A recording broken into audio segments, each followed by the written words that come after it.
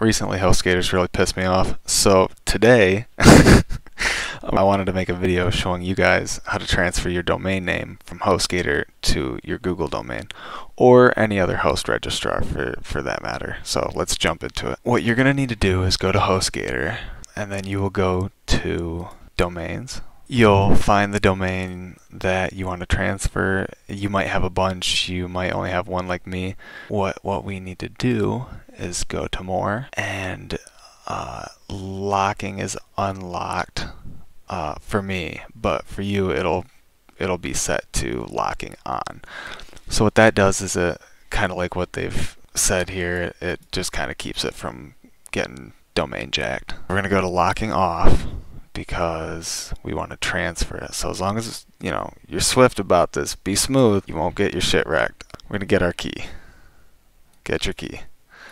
Copy that. Now we're gonna jump over to your Google domains, domains.google. You're gonna sign in, and then what we're gonna do is go to transfer. We're gonna go here, enter the domain name you want to transfer. Make sure you spelled your shit right. Okay, cool.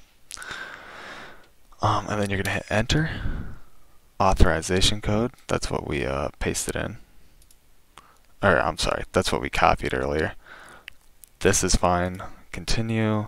It's gonna charge you $12, but trust me, every penny is worth it when you don't have to deal with fucking HostGator. Trust me on this. Pick your payment method, and then buy it. Now it's transferring. The transfer's in progress. This can take some time. Okay, so when I said this could take some time, what I really meant was it's gonna take a couple days. Alright, well, I hope this helped. Peace out.